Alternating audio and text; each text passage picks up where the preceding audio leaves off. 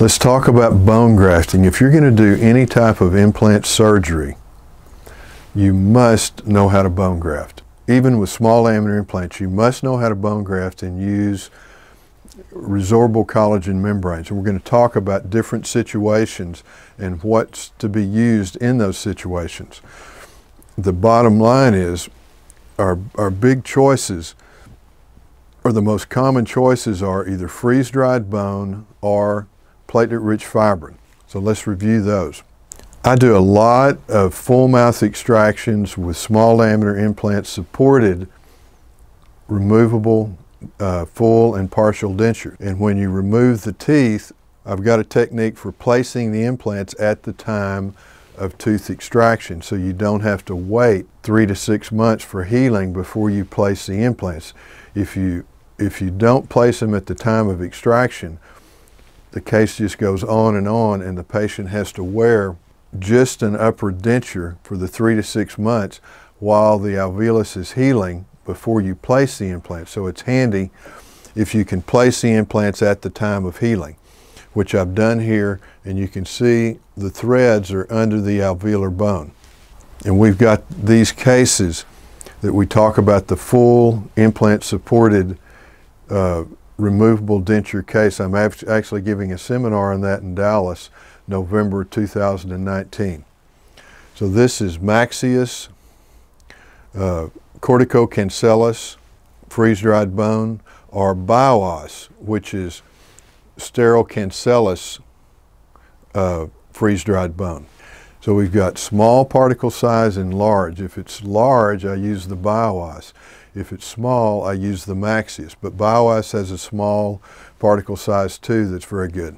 So we're mixing this with sterile water and placing it in the sockets around the implants. Now it's very important that these implants are stable in the socket. Then you place, this is just freeze-dried bone, and we've mixed it with sterile water, sterile saline. See, it's taking up all the space around the implant, because when the tooth comes out and you place the implant in the socket, there's going to be space around it where the tooth was extracted. Then I'm going to use Contour Adapt resorbable collagen membrane. What I'm looking for in a resorbable collagen membrane is I want one with no memory. I don't want a starch shirt. When it gets wet, I want that membrane to conform to the bone graft or wherever I place it in the mouth, and this is a very good one. So you can see I've just poked holes in the Contour Adapt resorbable collagen membrane, then put it to place to cover the bone graft.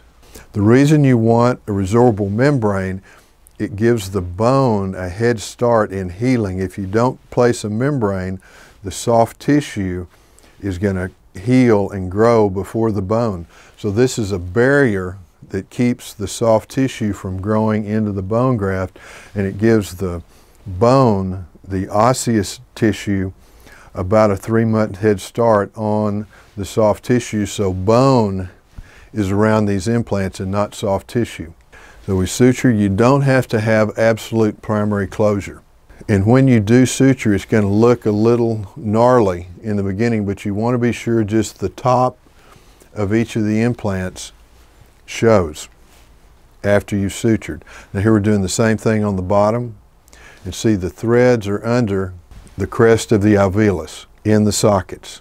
Then I'm using the same freeze-dried bone mixed with sterile saline. Then we're placing the collagen membrane and suturing just like we did on the top. This is after 3 months of healing, the maxillary implants. And here are the mandibular implants after 3 months of healing. Okay, so that's using only freeze-dried bone and resorbable collagen membranes. This woman lost a big bridge right here, and you can see the teeth are decayed. We're going to place a lower removable implant supported by small diameter implants. You can see how thin this ridge is.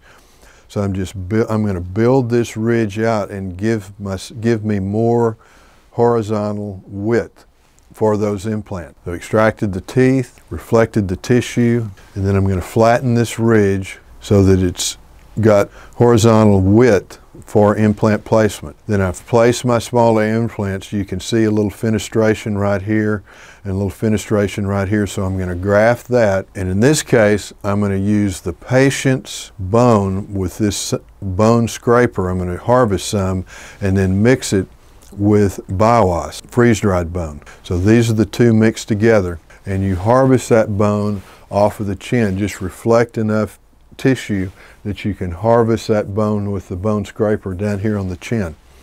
Now before you place the bone graft, you must perforate the cortical plate and get into the trabecular bone where the blood supply is. So I've done this with just a 33 carbide burr. You can see the holes. If you don't do that, the bone graft won't take. It's got to have contact with the blood supply. So I'm making these holes on either side of the implants. See here? And then I'm placing my freeze-dried bone mixed with the patient's own bone. And then here's my collagen membrane suture. And this is after 3 months of healing. You can see the width. This is before and this is after. The width we've gained here on the facial. See this little thin ridge, and now we've got, you want at least 1 millimeter of bone surrounding each implant. Another full mouth extraction with implant supported dentures, just a bunch of decayed teeth, and we're going to use platelet-rich fibrin in this case. This is a dental minute video on how to make PRF, and that's the title, How to Make PRF, and it shows how to perform a phlebotomy and how to make platelet-rich fibrin. So refer to that. It's a very good 4-minute video on PRF utilization. So once it's spun down, you cut this yellow part, separate the yellow part from the blood clot, place it on the perforated tray, and then put the lid on top of it, and it compresses that PRF so that the serum flows out into the bottom of the tray.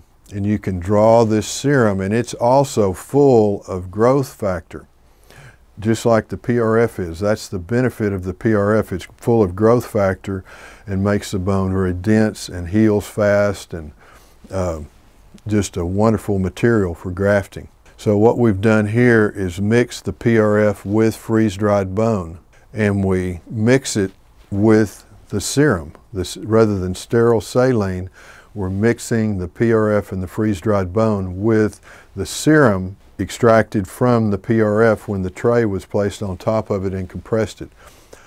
So here's the freeze-dried bone mixed with the PRF after the implants are placed.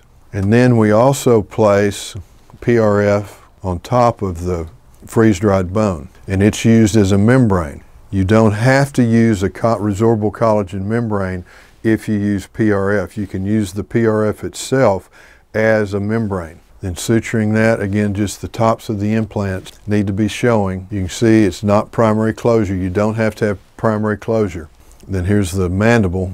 Same thing, place the implants. You can see their space, because I placed the implants at the time of tooth extraction.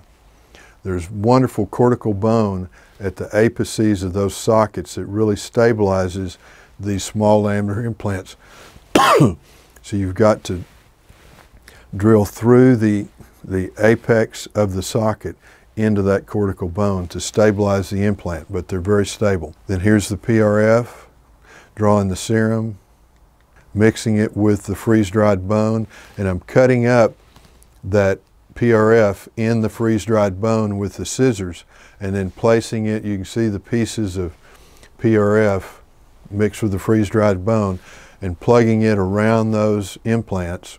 By placing the implants at the same time of tooth extraction, you're saving the patient about 3 to 6 months.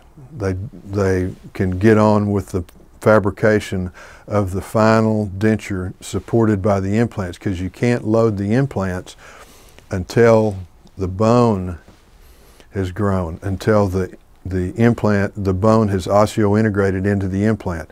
So if you place the implant at the time of extraction, that process begins. If you wait until the bone has healed until you place the small laminar implants, then you have to wait an additional at least 3 months. So here's the PRF as a membrane on top of the freeze-dried bone, and then I'm putting a resorbable collagen membrane on top of that. And see how I've poked holes in the collagen membrane so it's stabilized by the small diameter implants. So here's the collagen membrane. So we've got freeze-dried bone mixed with PRF, wetted with the serum from the PRF. Then we've got a PRF membrane on top of that, and then a resorbable collagen membrane on top of the PRF. See, everything is sutured. You can see just the tops of the implants.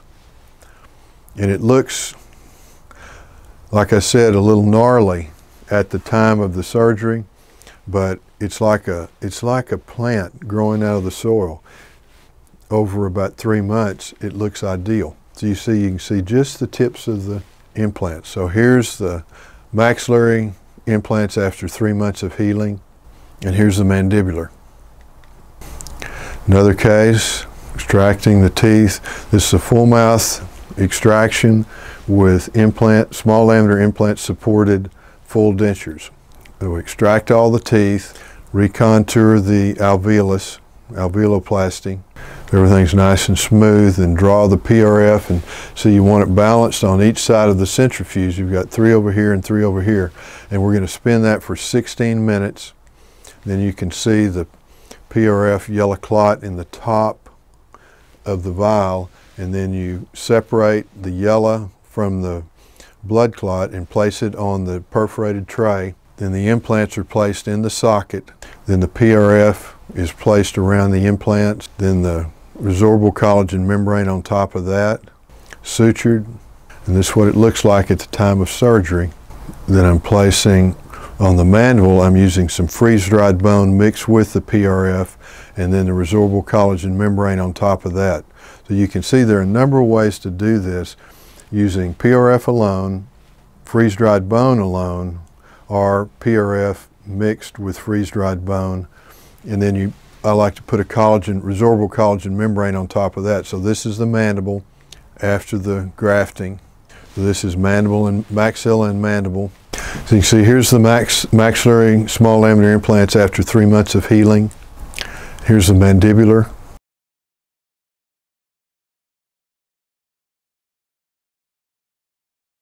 Here's another case, extraction of the upper and lower teeth, placement of mandibular implants, small diameter implants, freeze-dried bone mixed with saline, resorbable collagen membrane, and just poke holes in the membrane, and it's stabilized by the coronal part of the small diameter implants. You want just the tips of the implants visible. This after 3 months of healing. Another case, placement of the implants following full mouth extraction.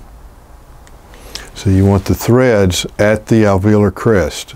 And this is not a video on how to place implants. I've got some videos in Dentistry Master Classes on how to do these cases. And like I said, I'm giving a seminar on this in Dallas, November of 2019. You can contact our office if you'd like to attend. Here's the serum from the PRF, using that, and the PRF cut up in the freeze-dried bone mixed with the serum, packed around the implants in the sockets, and then placing the PRF over the freeze-dried bone mixed with PRF as the membrane. You can see just the tips of the implants shining through. 3 months later, this is the maxilla. Okay, in this case, I'm extracting an upper left first molar, and I'm not placing an implant. We're going to place a fixed bridge. The reason we're placing a fixed bridge is because there wasn't enough vertical bone height between the alveolar crest and the floor of the sinus to place an implant without a sinus lift.